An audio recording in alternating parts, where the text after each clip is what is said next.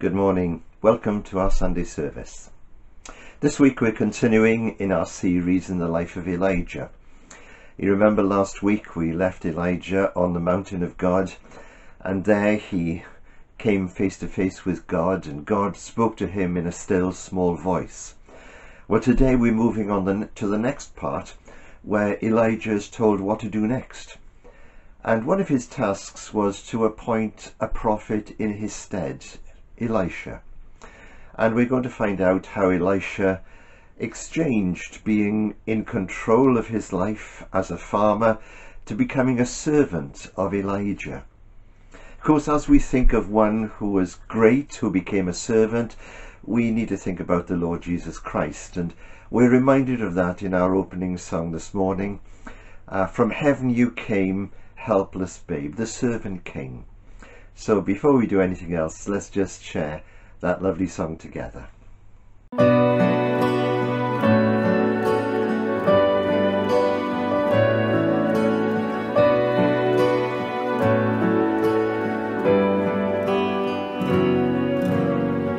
From him you came, helpless babe,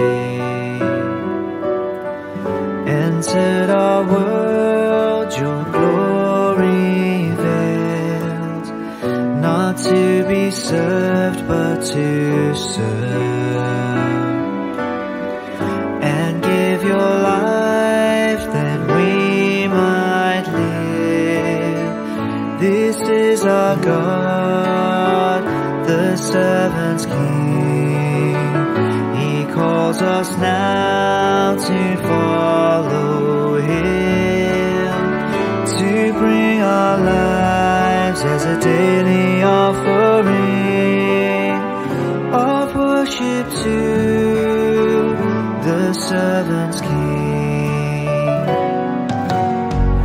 There in the garden of tears, my heavy load he chose to bear.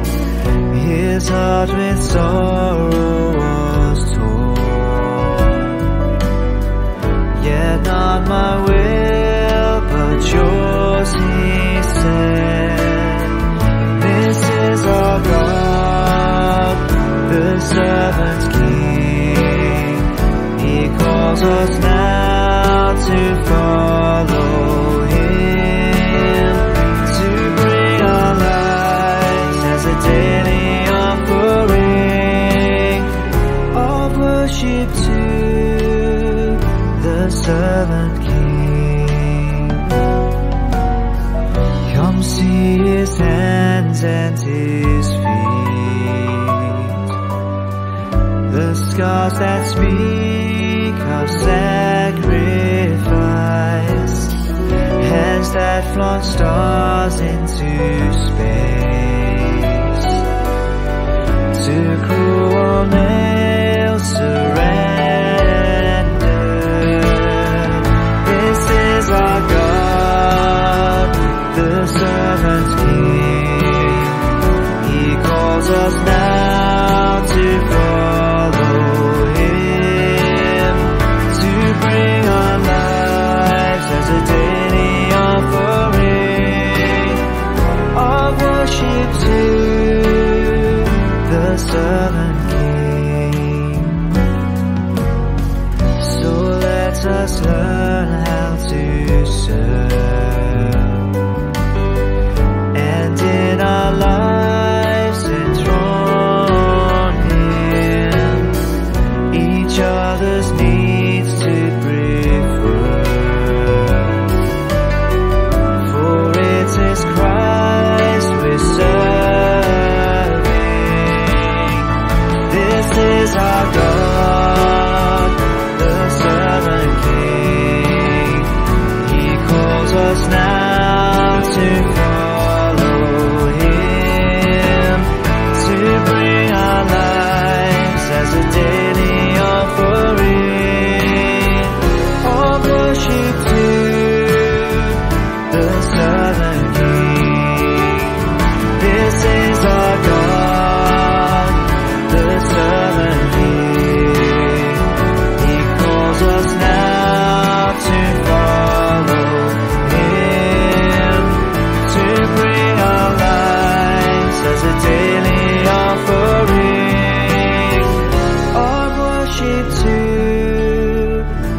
the servant's king.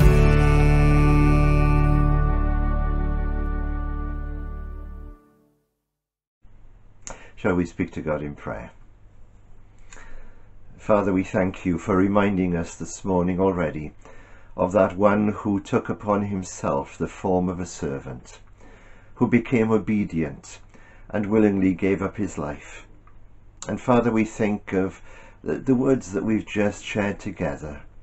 Come, see his hands and his feet, the scars that speak of sacrifice, hands that flung stars into space, to cruel nails surrendered. And Father, we thank you for that one who became the servant king, the one who suffered and died for us. Lord, help us as we think about this to respond with servant hearts to the challenge of the Lord Jesus Christ. And Father, this morning as we share something of the life of Elijah, help us to gain from it something that we can put into practice ourselves and something that we can make part of our lives. We thank you, Lord, for this time together. We pray that you would bless us as we share these thoughts together and just open our hearts and our minds to know what you would have to say to us. We thank you, Lord, for the opportunity of sharing these wonderful truths from the Bible. And we pray that your Holy Spirit will just use them to guide us and bless us in our lives for you. So, Father, be with us now as we ask these things and commit ourselves to your loving care. In Jesus' name, amen. Now we're going to continue our thoughts of giving our lives and service with the song, I Will Offer Up My Life in Spirit and Truth. And as we share this, let's just pray that God will speak to our hearts as we prepare to listen to his word.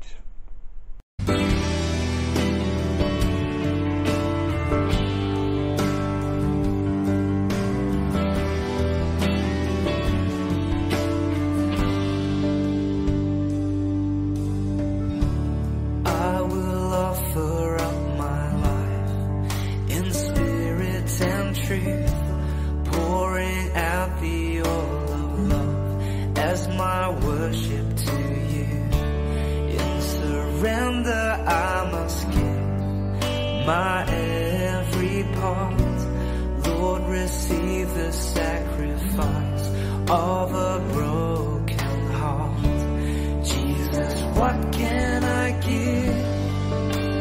What can I bring to so faithful a friend, to so loving a King? Savior, what can be said?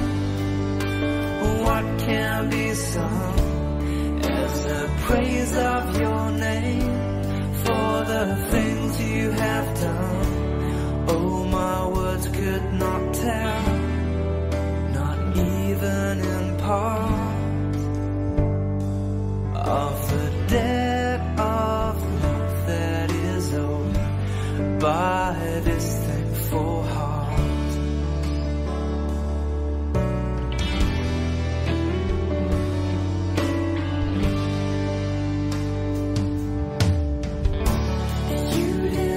My every breath, for you've paid the great cost, giving up your life to death, even death on a cross. You took all my shame away, that defeated my sin. You opened up the gates of hell and have beckoned me in. Jesus, what can I give? What can I bring to so faithful a friend, to so loving a King? Savior, what can be said? What can be sung as the praise of your name for the things you have done? Oh, my words could not tell, not even in part.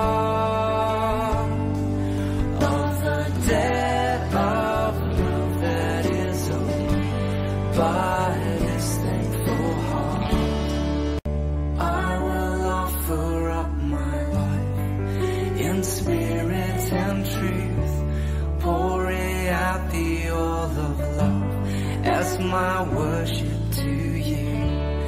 In surrender I must give my every part. Lord, receive the sacrifice of a broken heart.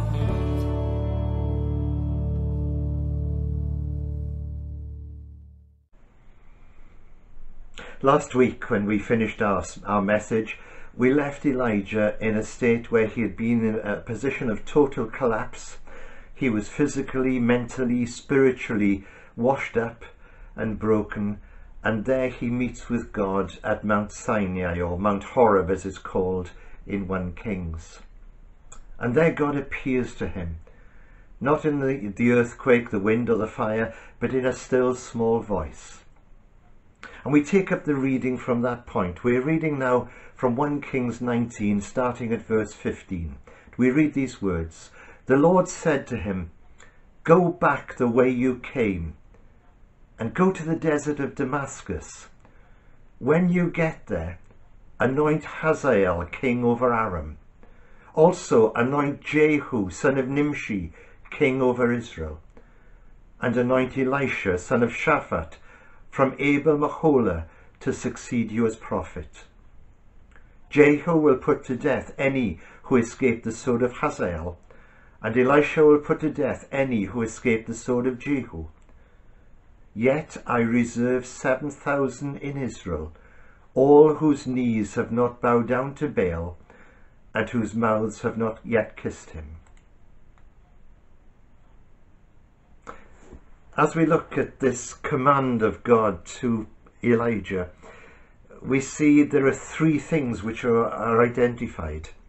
There are 3 people who God is appointing: Hazael, Jehu, Elisha. Now, just for a moment to look at the first 2. It's interesting that Elijah didn't actually anoint either Hazael or Jehu. That was done later by Elisha. It doesn't happen until 2 Kings 8 and 2 Kings 9. But we're just going to look very briefly at these 2 men, and then we'll return to Elisha. Hazael was to be anointed king over Aram. At that time there was another king, Ben-Hadad. And it's not till we get to 2 Kings chapter 8 that we find Elisha coming face to face with Hazael. Now it's worth noting that Hazael and Jehu, neither of them were of the royal line. Hazael was a servant of Ben-Hadad, and he was actually sent to Elisha with a message. Ben-Hadad had been taken ill, and he heard that Elisha had travelled to his country, and so he sends Hazael to him with the question, "Am I going to get well?" And as Hazael meets with Elisha, Elisha tells him, "Tell your master, yes, you will recover, though actually he will die." And Hazael is given the full picture. And as these 2 men are there face to face, Elijah fixes him with a stare, so that we read Hazael became embarrassed. He was troubled. And then Elisha begins to weep. And as Hazael asks him, why is he weeping? He says, "Because I know what you are going to do to the people of Israel." And he describes for him the terrible atrocities that he is going to commit. And he finishes by saying, "You will be the king of Aram." Now, he's not actually anointed, but he is appointed by God to be the new king. And on the strength of that, he goes back, gives the message to Ben-Hadad that he will recover, but then later he goes in and murders the king, and he becomes king in his stead. But in many ways, this was a new beginning. It was the end of a dynasty and the beginning of a new dynasty. The same thing happened with Jehu in the following chapter. Jehu there meets up with Elisha, and Elisha anoints him. Now, Jehu was the commander of the army. He wasn't a prince, but he was appointed to deal with the house of Ahab. You remember that Elijah had said previously that all the house of Ahab were to die. There would be no survivors. And that was Jehu's job. As Elijah anoints him, Jehu begins a terrible purge of the house of Ahab and all connected with him, and he becomes the new king. And both of these men, Hazael and Jehu, were in many ways a new beginning. It was a change from the old. The old was corrupt, and God was putting it one side and setting up new kings. Unfortunately, of course, neither of these new monarchies were much better than what went before. Oh, it's true that Jehu did begin a purge of the idolatry that came from Baal worship, but he still clung to the golden calves that Jeroboam, son of Nebat, had set up. He still clung to idolatry. So although there was an improvement, it wasn't much of a success. But let's come back to Elisha. We read, as we take up the reading again in 1 Kings 19, verse 19, "So Elijah went from there and found Elisha, son of Shaphat. He was ploughing with 12 yoke of oxen, and he himself was driving the 12th pair. Elijah went up to him and threw his cloak around him," and this would have been an act of appointment. He was telling Elisha, "You are going to become my disciple, I'm going to mentor you, and you are going to become prophet in my stead." Verse 20, "Elisha then left his oxen and ran after Elijah. 'Let me kiss my father and mother goodbye,' he said, 'and then I will come with you.'" And some translations put in there that Elijah said to him, "Go back, for what have I done to you?" Or in other words, remember what I have done to you and act upon it. So Elisha left him and went back. He took his yoke of oxen and slaughtered them. He burned the ploughing equipment to cook the meat and gave it to the people, and they ate. Then he set out to follow Elijah and became his servant. Now, let's just pause there for a moment and ask the question, why Elisha?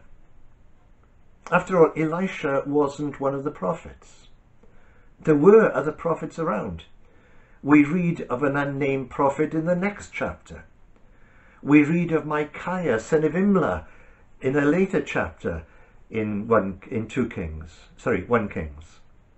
So why was Elisha chosen? Why not one of the 7,000 that God spoke about? And of course, when we choose somebody for a job, we look at their qualifications, we look at their abilities, but more than anything else, we look for experience. And an employer will always look for somebody who has experience in that field. Elisha had none. He had never been a prophet. And yet God is placing his hand upon Elisha as the one who would succeed Elijah, who is the major spokesperson for God in these chapters. Why Elisha? We don't know. But he was a man that God had his hand upon, and he was the one who was going to succeed Elijah. Elijah didn't choose his apprentice. God did. And again, like Hazael, like Jehu, it was a new beginning. It was a new pathway that was going to be trod, and he was going to become the prophet. But what was the challenge? If we look at Elisha, his was quite a comfortable existence if we read between the lines. We read in the passage that we've just shared that Elisha was ploughing with 12 yoke of oxen. He wasn't actually using the 12. They were being used by servants, but he was driving the 12th pair. So here was a family that had 12 yoke of oxen. It was fairly well off. Elisha wasn't living on a hand-to-mouth experience. He wasn't a peasant farmer. He would have been fairly well off and fairly comfortable. He would have been in charge of it all. But now along comes Elijah and says, leave this, become my servant. And he's moving from a place of authority and privilege to a place of servanthood and, in a sense, a life of hardship and threat, because the prophets of God were still under threat. Ahab and Jezebel were still persecuting the prophets of God. So it was quite a challenging call to leave what was comfortable and to move into an area where his life would be in danger.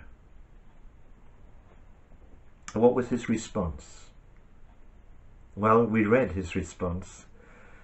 He sacrificed the oxen, and to kill 2 fine animals, 2 yoke oxen, would have been quite a sacrifice. They would have been worth something. He burned the plough and he gave the food to the people. What was he doing? He was ridding himself of the past. There was no going back. His was a path that he was going to be committed to. I suppose we could use the words of that lovely old song, I have decided, no turning back.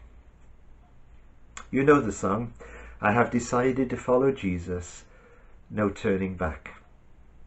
We know the song. We sing it so easily. But do we know the story behind it?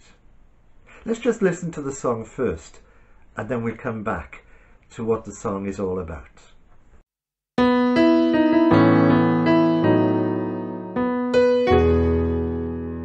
I have decided to follow Jesus, no turning back, no turning back. I have decided to follow Jesus, no turning back, no turning back. The world behind me, the cross before me, no turning back, no turning back. The world behind me, the cross before me, no turning back, no turning back. 예수인 빛내 보gattunin 빛노기난 빛노기난 예수인 빛내 보gattunin 빛노기난 빛노기난 우라감인 빛내 siluain 문내 빛노기난 빛노기난 우라감인 빛내 siluain 문내 빛노기난 빛노기난 No turning back, no turning back. I have decided to follow Jesus, no turning back. It's a hymn we well know. It originates from India. It was first written in Tamil, as we just heard in the song that was sung. And the lyrics are based on the last words of a man from the Garo tribe in Assam. Let's just think of the story for a moment. About 150 years ago, a great revival started in Wales, culminating in the great 1904 revival that we're all aware of. As a result of this, many missionaries left the UK and came to northeast India to spread the gospel. The region of Assam was comprised of hundreds of tribes who were primitive and aggressive headhunters. And it was into this hostile and aggressive community that a group of missionaries came and started preaching the message of the Lord Jesus Christ. Naturally, they were not welcomed. But one missionary in particular succeeded in converting a man and his wife and 2 children. And this man's faith proved to be contagious, and many of his co-villagers began to accept the Lord Jesus Christ. The village chief was not happy about this, and angrily he summoned all the villagers and called the family who had first converted to renounce their faith in public or face the consequences. Moved by the Holy Spirit, the man said, "I have decided to follow Jesus." The chief was enraged and ordered his archers to shoot the two children, the two boys. As both boys lay on the ground dying, the chief asked again, "Will you deny your faith? You have lost both your children. Will you lose your wife as well?" But the man replied, "Though no one joins me, still I will follow." The chief was beside himself with fury and ordered his wife to be executed. And moments later she was lying on the ground next to her children, dead. He asked the man for the last time, "I will give you one more chance. Deny your faith or face the consequences." In the face of death, the man said the memorable lines, "The cross before me, the world behind me, no turning back." He was shot dead like the rest of his family. But with their deaths, something amazing took place. The chief suddenly looked at them again and was moved by the faith of this man and his family. He asked himself, why should this man and all his family die for a man who lived in a faraway land 2,000 years ago? There must be some remarkable power behind the family's faith. I want to taste that faith. And spontaneously, the chief declared, "I too belong to Jesus Christ." And when his people heard this from the mouth of their own chief, the whole village accepted Christ as their Lord and Saviour. The song we've just listened to is based on the last words of Nok Seng, a man from the Garo tribe of Assam, and it is today the song of the Garo people.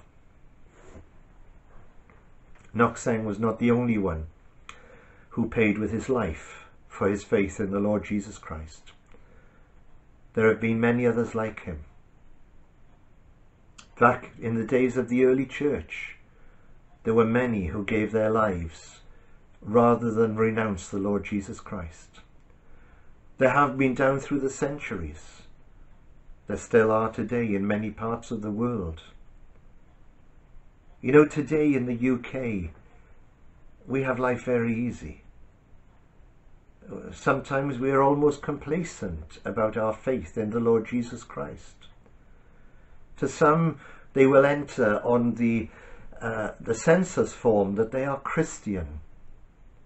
But it's almost like making a choice of a favourite brand on the supermarket shelves. I'll just tick that box. I'm a Christian. What does it really mean to be a Christian? What does it really mean to be a follower of the Lord Jesus Christ? Well, in the case of Elisha, when he became a prophet of God, it meant he was leaving the past behind him, and there was no turning back. It reminds me a bit of Peter. You remember on the shores of Galilee, the Lord Jesus said to him, "Follow me and I will make you fishers of men." And we read that Peter, Andrew, James, John, they left their nets, they left their boats, and they became followers of Jesus, and they remained so for 3.5 years. But the boats were always there, the nets were always there. When we come to John 21, we find Peter back in Galilee, and he goes back to his boats. He says there to the 7, "I'm going fishing." And he goes back to his boats and his nets for one last time, until again he meets the risen Lord on the beach, and there Jesus, as he speaks with Peter, he challenges him again, "Follow me." The same command, and this time Peter leaves his nets and never goes back to them. That's what it means to follow with no turning back. Some people have had to give up jobs, livelihood, friends, family, even their lives, because they follow Christ. We may not necessarily be called to give up any of those things, but there must be a willingness to surrender to the Lord Jesus anything we have and are, that he might have first place. Can I ask you, as I ask myself, what is our plough? Elisha burnt his plough. No turning back. What is our plough? What is it that's holding us back from becoming a true follower of Jesus? What does it mean to be a true follower of Jesus? It's not just ticking a box on a census sheet. It's not just saying, yes, I'm a Christian. Something far deeper than that. First of all, it involves repentance, and that's what burning the plough signifies. It means laying aside the things that are getting in the way. And the Lord Jesus Christ calls us, first of all, to confess that we have failed, that we are sinners, that we need a Saviour, that we need somebody to pay our penalty. And then having done that, and having received him into our hearts, to become disciples, to learn from him, to be taught by him, to follow him. Or in many ways, we will probably carry on our lives just as we did before, but with a new perspective, with a new focus, because now it's all for him, and for his glory, and for his purposes. You see, there are two sides to this coin. On the one side we have the plough, and Elisha burnt that. But then as we burn our plough, the Lord Jesus gives us the yoke, and the yoke was that which was attached to the plough. But now it's the yoke of learning from him and walking with him and working with him. He could say, take my yoke upon you and learn of me. For I am meek and lowly of heart, and you shall find rest to your souls. Actually, I love it the way that the Message puts these verses. If you've never come across the Message is a paraphrase of the Bible. It's not a translation. In many places it's not always accurate, because it uses a lot of idiomatic phrases, a lot of them American. But sometimes it captures the essence of what it means. And I think Eugene Patterson, who put the Message together, has really captured it here in Matthew 11. It says this: are you tired, worn out, burned out on religion? Come to me, get away with me, and you'll recover your life. I'll show you how to take a real rest. Walk with me and work with me. Watch how I do it.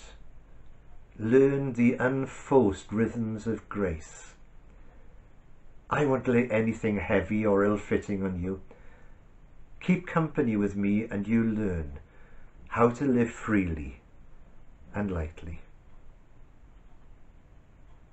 You see, Elijah called Elisha, and from that point Elisha began his mentoring, learning from Elijah, until finally he became a prophet in his own right. The Lord Jesus calls us, from who we are, whatever our lives are, whatever we're like inside or outside, to be his disciples. Firstly, to trust him and receive him as Saviour. Secondly, to make him Lord and Master in everything that we do. And then to learn, to become more like him every day. That's what burning the plough means. It means we're saying, me, I'm done. From here on, it's Jesus. And I want him to have first place in my life, to have all the glory. I wonder, are you there? Have you come to that place where the plough is burnt, and you take the yoke of the Lord Jesus and follow him. I do pray that you may know the Lord Jesus in this way, for his glory. Let's pray. Father, thank you that you call us, just as we are, to become your people, to trust you, to follow you, and then to learn from you.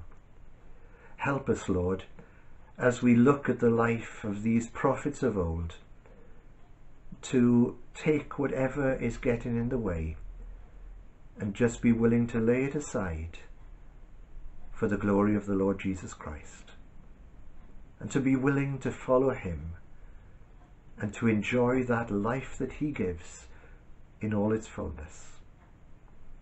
Thank you, Lord, for what we've shared this morning. Bless us now, we pray, as we ask these things in his worthy name. Amen.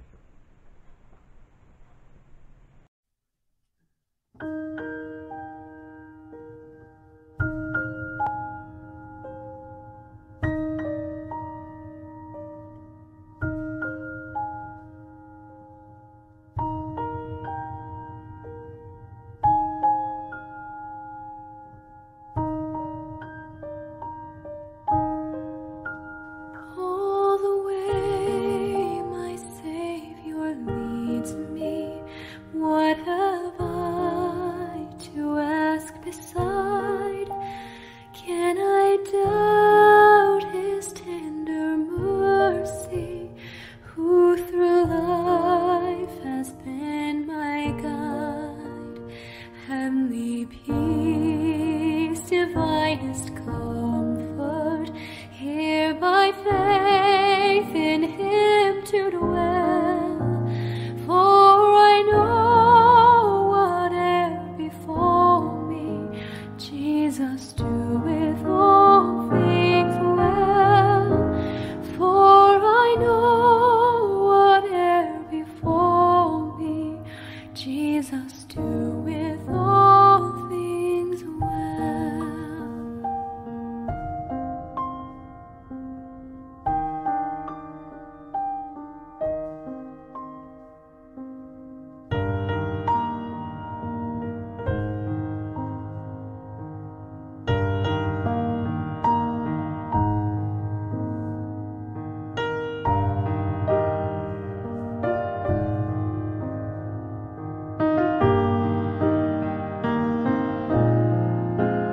All the way my Savior leads me, oh, the fullness of his love, perfect rest to me is promised in my Father's house above. When my spirit clothed immortal wings its flight to realms of day, this my song through endless ages, Jesus led me all the way. This my song through endless ages, Jesus led me all the way.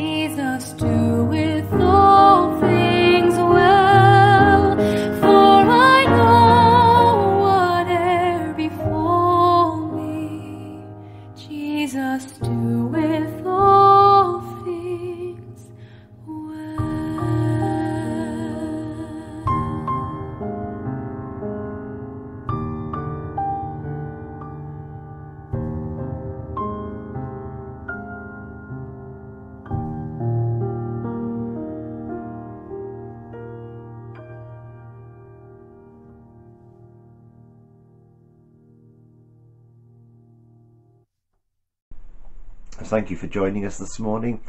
It's been lovely to share with you these things, and I do pray that God will bless you as you've listened to this challenging passage from the Word of God.